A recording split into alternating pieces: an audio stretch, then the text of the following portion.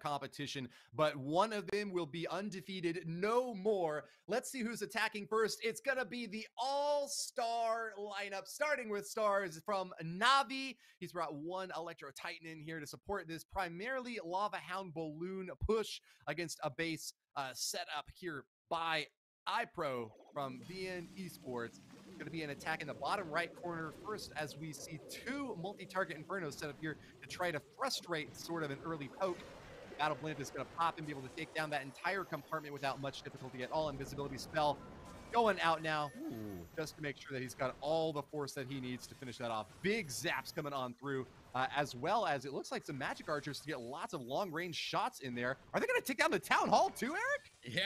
Yeah, they not only take out both of the Infernos, but they took out the Town Hall, and as they're striking the Town Hall directly, they're able to hit the Monolith behind it. That was absolutely insane. I want to point out that when he dropped in those super archers, they landed in the outside of the base there, but when he positioned the clones, he got the clones to spawn in that little channel, and that kept them in prime position to log directly onto the Town Hall and take the strikes through to hit the Monolith. That was brilliant. That was clever. And that was only with a couple minutes of planning here, as they started off the war just a moment ago, and Stars is already on track here to have these heroes move through the other side of the base there with ease. The Road Champion begins in. Here comes the CC pull. If he handles that right and can get a ward ability to carry him through this other rage tower, he's in prime position to start us off with a triple.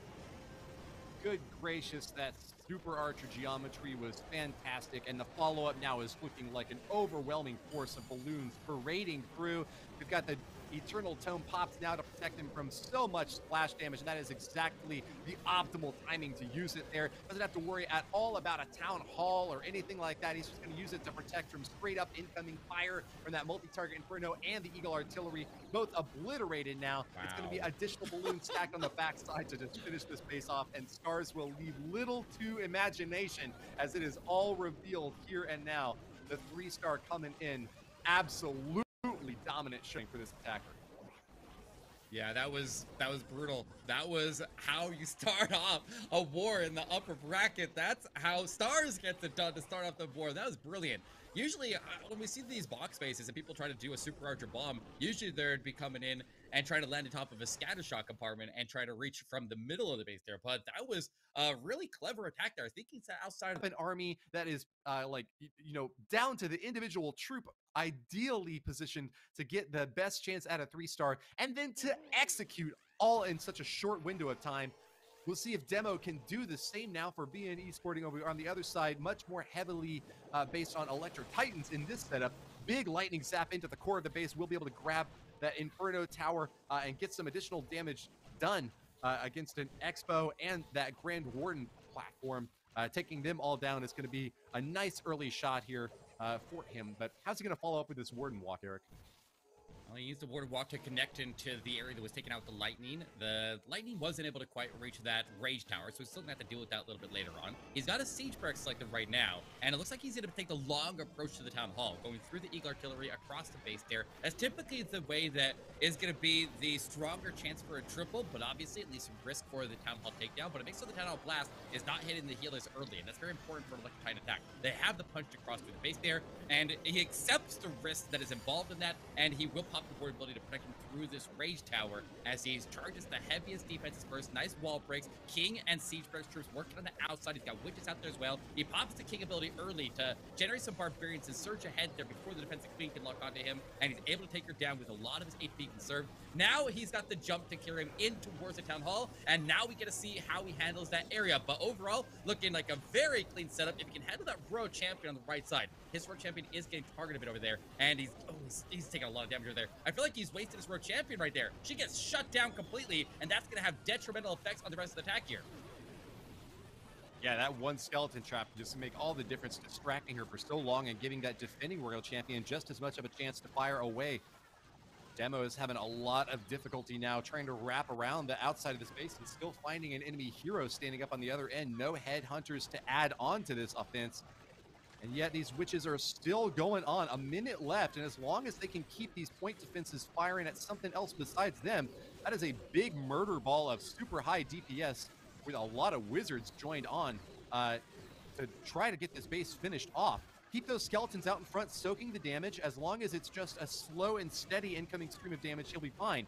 The scatter shot, though, is just such a big, overwhelming blast of force that I don't know how he's going to be able to get through this compartment alive. Here it is, the final encounter. Scatter shots fired away, gets the lock on the wizards. Boom, they go down. Multi-mortar annihilates the witches, and that is a 2-star, 96% for Demo. Ultimately cost them the 3-star, and now Navi has the lead as they send in Gaku. He's going to be breaking out the Super Witches. This is very out of the ordinary for Gaku to be using Super Witches, but he's not going to be using any lightning with it. He just starts in a ward walk in at the bottom of the base here, and I'm kind of curious. Witches are very, very good at charging through the town hall directly. So I'm kind of thinking that he goes right through the monolith and into this big open space and charges into the town hall and takes advantage of their rage. What do you think about that, Woody? I love it. As long as he can get enough spell deployment to support that early dive and make sure that those Super Witches stay healthy into the interior. I mean, what's he worried about on the back end? There is an Eagle Artillery there protected by 2 multi-target Infernos, but as long as the big boys are taking shots for the Super Witches, you don't really have to worry about that damage. It's just kind of the spread of all these various defenses. The scatter shots are also going to be a big problem up at 12 o'clock and over at that 9 o'clock position on the left side. There's a few big obstacles, but yeah, I'm just excited to see the fireworks go off as they charge right up the gut and go for this town hall early on here. Yeah, I like that because the big boys are going to strike the town hall, but the witches themselves are going to sit back and fight off the lava pups there. So he's able to take it down there, and everybody's just going to chill and hang out until he has that town hall poison fade while they power through the lava pups there. Now they can start to make their way forward, still taking advantage of the rage and letting the ward ability and the healers continue to just give a lot of protection there. The jump carries him through. The flank leader taking out the scatter shot and let the road champion taking the scatter shot off on the right. And he's got a beeline push right through the middle of the base there into the Eagle Artillery. And his king is even wrapped around the outside with the Phoenix to provide some back end taking. Looking really, really solid here, but he's starting to run out of resources and he's going to lean heavy on this queen ability to clear the backside of the base. Particularly, I'm a little bit nervous about that defensive Grand Warden and a couple of straggling defenses he left behind because time could definitely become an issue even if he ends up getting all the defenses down. And of all defenses that could have caused a problem for Gaku, it's that mortar now that's popping off against the Super Witches that taken down 1, maybe even 2 of them. I still see 1 alive left in the core there. The healers doing their best to keep her topped off, but the consistent problem that Super Witches have time and again is time. Only 30 seconds left to try to take out 12% of the base, and this is a big clump of troops that needs to get more spread out, needs to find a way to take down that Archer Tower and gold storage on the top right side. Sneaky Goblins are not going to be enough to get the job done, and at this point, I don't think the big boys are going to be able to wander over there in time.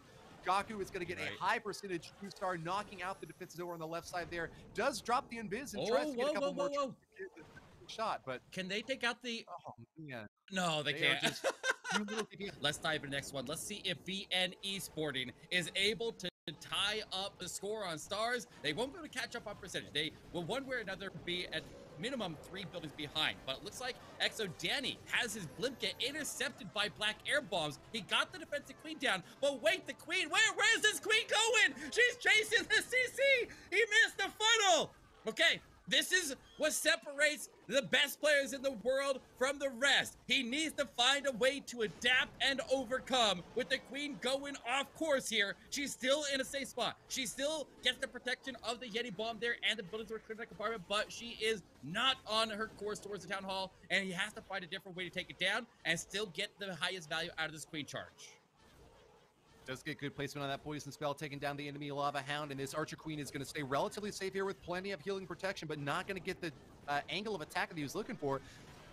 He is going to be able to get down an enemy multi-target Inferno, and it's going to get the lock onto the Eagle Artillery as well. Exo Danny finding a lot of value there nonetheless. And it's the first time that Hog Riders have stormed into the competition now here from this attack by Danny. Going to send in the Eternal Tome, but doesn't manage to catch that pack up on the top left side. It's going to force out the freeze to try to get a little bit more value out of them before they get taken down by, ultimately, it looks like the Builder Huts.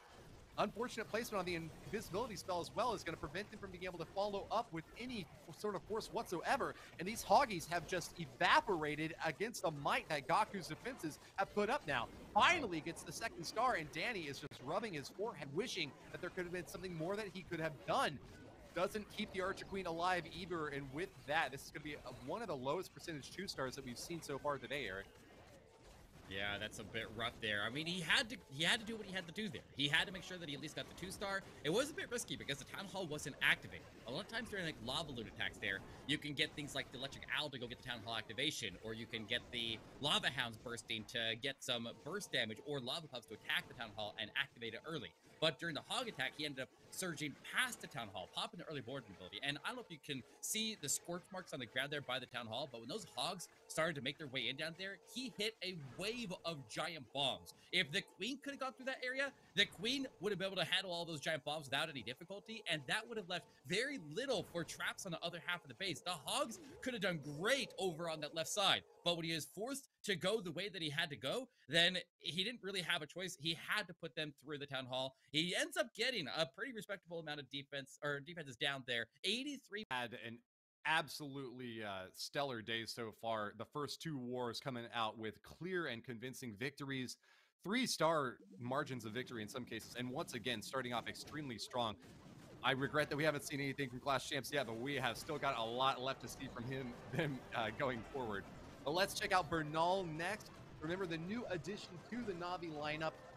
NAVI currently with that 1-star lead over VN Esporting, who has yet to get the 3-star against them. Bernal's going to try to cement that advantage by getting another 3-star now for his squad, and it's going to be a Hog Rider follow-up. Bernal is so excellently skilled at these queen charges, getting deep into the base. We'll see if he's able to do that once again here today. Looking a little bit iffy from him on the reaction to this CC stab in early on, but he's going to stay cool. His fingers are flying across that device, just getting every single tap at picture-perfect timing and on the exact right tile to get exactly what he needs. 1 minute into the attack now. Eric, he's setting up for the second stage. Yeah, I really like it's kind of fun that he's doing this exact attack, because this is literally what we just saw fail. So we get to see it in action again. We get to see the Hog Riders one more time, and we get to see if NAVI can do it better, because that would be interesting if he's able to pull through. But this Queen definitely is on track. He's able to push through, and he didn't have the Queen miss the funnel there, which is very rare for a Yeti Bomb to have the Queen miss the funnel the way that it did. So that was very odd, but it was because of the CC in that last one. Let's see if he can fight, or he already bought the CC with the blimp. That's one of the biggest advantages of using the blimp here, is getting the CC full in advance, so he can fight in safety, and that makes it the Queen can just wrap through here. Her healers are a bit close to the Town Hall right here, and the Tornado Trap's gonna pull her closer, so he's gonna have to burn a freeze on the Town Hall regardless to get his way through that invisibility tower. So that's gonna happen anyways, but at the same time, okay, this is bad. Bernal's in trouble. Walking right into the jaws of this beast. LX forces are going to start to fire away at that clump of healers, and they are down. Giga Bomb has exploded right in their face, and this Archer Queen, forced to pop off her ability, is just going to have to get as much value as she can still left, with no healers to top her back off. Meanwhile, Bernal has assaulted the top side of the space, but Hogs are flinging all over the map. Spring traps have ejected them from the arena, and the 3-star is emerging capable. elusive for Bernal. Look at the Queen. She's still alive. She's still alive.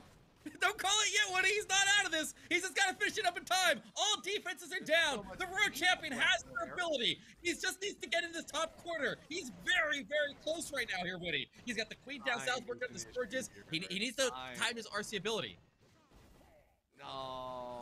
No. The shield could have made it there. You're so right. But 99% 2-star in the end. Wasn't taking any damage to the Queen, and she ultimately almost carries him through. And yeah, 99% time fellows. He was very patient with that RC shield. He knew what he needed to do, and he made his best attempt to make it happen. But now, with the stars potentially tied, or with the stars tied up here, for a matter of fact, if VN Esporting gets the triple here, iPro definitely has his work cut out for him as he pushes in with a Queen charge right towards the Town Hall with the King, getting funneled to go in towards the scatter shot on the right side, but he definitely needs to get the Queen to take the turn. This is going to be difficult because he's very compact on the outside of the base, and there's a little bit of a buffer, a little bit of a 2-tile gap there that would potentially cause the Queen to miss the entry into the Town Hall, and that's something he's going to have to overcome here, Woody. She is not going into that compartment yet, drawn out by the Barbarian King, and we'll have a little bit more distraction there as well with a Battle Builder hut and that Barbarian King platform to try to keep her out and away from the interior. Gonna pop that ability now, and we'll get a few more shots off, but Damn, she manages to get the multi-target Inferno down, but that Town Hall remains elusive to her. The pull of the CC has happened as well, and with the Lava Hound floating out, that is going to be a lot more that she's going to have to work through if she wants to make it all the way to the Town Hall. Eagle Artillery has started to activate and is firing away at her. That is going to be another big DPS check for him to have to overcome. Healers are going to try to top her back off. She's invisible now, so at least he's got that going for her.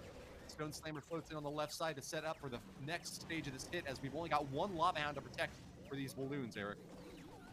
Yes, and he already used his Queen ability. He burns a freeze to try to save the healers, but the freeze is a little bit late. The healers took a lot of damage there from that Town Hall, and they're going to be weakened up there. Keep an eye out for red air bombs, because a single red air bomb would probably smoke the rest of his healers here. But the Slammer opens up into Dragon Rider. He's got the port ability, protecting his approach through the defensive road champion, and looks like the headhunters are on her now. They will take her down. Now the trick, oh, there goes the red air bomb, and there goes the healers, and the Queen is in danger now with the defensive Queen still standing.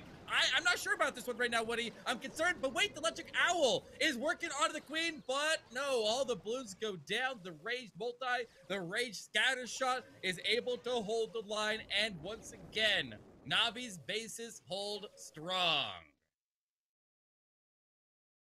Very strong defenses from Navi. Their chances at making it to the playoffs, but here we go, guys. It is time for Kazuma to come in for Navi, and he's got a recall Queen Charge into Lalo. I'm kind of impressed whenever he breaks out the recall. He's definitely been one of the teams that is able to, or one of the players in general that's able to get a lot of value out of the recall here and use it very, very effectively. So we'll see where he wants to push this Queen. Right now she has a couple different options as she pushes in that corner. She could go to the scatter shot, or she could go to multi, or maybe he pushes her in and find out which one she goes to, and then he goes in and recalls her and sends her to the other one. I don't know. I'm not sure what the play is here, but it's kind of looking like the Queen's gonna go to the multi Inferno at the moment. He recalls her. Okay, I wasn't ready for that. I thought he would actually take one of those key targets before he recalled her out. So now let's see what he can do as he redeploys the Queen off on the left side of the base and begins a charge towards the Eagle Artillery. What do you think about that recall, Woody? That was kind of odd, right?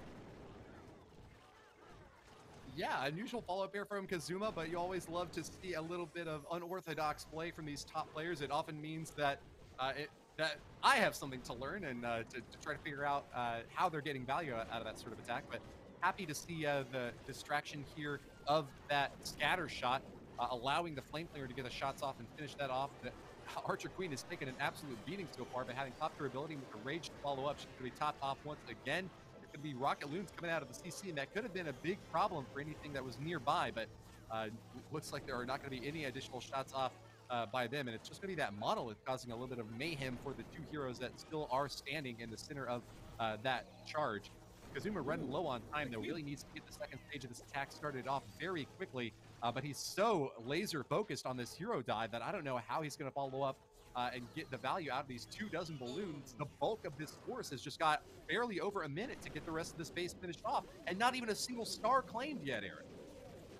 Yeah, he's got the setup for the Town Hall, and with the number of buildings he's taking out right now, he should be able to clear out the perimeter defenses here, and the Town Hall should activate upon arrival of these balloons. But he gets the Hound to travel forward and is able to burst and clear out tons and tons of red air bombs and the tornado trap before the balloons arrive at Town Hall. So we're going to power through that. There's the warded ability right at the last possible second. The freeze holds it off until he's able to get through that, and he's able to push his way into the bottom. But yeah, with a raged up multi Inferno and the scatter shot obviously is a big difficulty. It's a matter of, can the Road Champion stay alive in the mix here? There's no defensive heroes in the backside that can stop her, but there's a lot of defense, and they're kind of like in a big clump here. So that's going to make sure that the Road Champion can't only get fired on one at a time, which hurts her a lot as she pushes through, but he'll get the stun onto the scatter shot, and if he gets the scatter shot down, then the balloons have a chance to survive. But wait, look at the clock. We're not going to find out if they have enough punch to make it through the Monolith, because he's out of time. This fight and overcome the hurdle that Navi has set before them. You know, on that last strike, I'm still just thinking again to how difficult it is to get those balloons to path over to the Town Hall, kill it, and then pop that Grand Warden's Eternal Tome at the perfect timing, and to get the balloons out of harm's way. Even with the haste spell on that last one, he was not able to get those balloons off of the Giga Poison in time to path through the rest of the base. Just too little time to finish off these huge, expansive bases. I remember we had 3 minutes and 30 seconds in attacks for a little while there, and it just became so much easier to get those 3 stars. Now that we're back down to 3 minutes and have consistently been for a long time now, it just is a constant reminder of how razor thin the margin of victory can be with these really short attacks. Oh yeah, and when they're going in with multi-phase attacks there, like this one using the Warden Walk, it is an Electro Titan smash attack here, and Klaus's base is, okay, he's not using the lightning on this one here. A lot of times when we see these Electro Titan smash attacks there, they pair it with lightning, and that soaks up a lot of the spells. And Electro Titans move through the base there very slow if they have to attack a wall. They move very, very fast and efficiently when they're attacking defenses and they're dealing damage with their auras rather than their fists. Their fists don't do a lot of damage to the walls, and it's the only thing that can attack walls. So jumps are critical to carry them through, and with a very compartmentalized base off here, he's moving through smooth, but he needs to secure the town hall. A bunch of the troops are veering off towards the town hall now. He's got the freeze to lock it down. The queen right there, she has her ability to attack there. She'll pop it, and he will end up surviving for now. But the back end still looks threatening, and the world champion is in charge of making it happen. Lots of small compartments on the interior of this base. It was an interesting choice to bring the Electro Titans here. You see a couple of them stuck on the walls for the top side, and even with the jump spells to try to get over these compartments, it's been difficult finding the right angle of attack. Nonetheless, Imran is able to hop over some of the walls. In this case, with that Royal Champion able to stab through the last remaining defenses there. You see still a Barbarian King on defense, but that is not going to be enough to hold off Imran, the number one attacker for Esporting, the first 3-star from this squad, which is going to be bringing them up to the same star level as NAVI. They're going to have a deficit of 5% overall for a high percentage 2-star. They really do need to go for all 3 here, but who better to make it happen than Klaus? Such a strong deliverance we have seen from him across many, many wars. He is going to be moving in first with that battle blimp and drops it right in the top side of the base. With invisibility, that is going to be massive chain lightning damage, zapping through a ton of crucial targets here. Wow, he gets the scatter into that compartment as that queen. Or no, that's Royal Champion.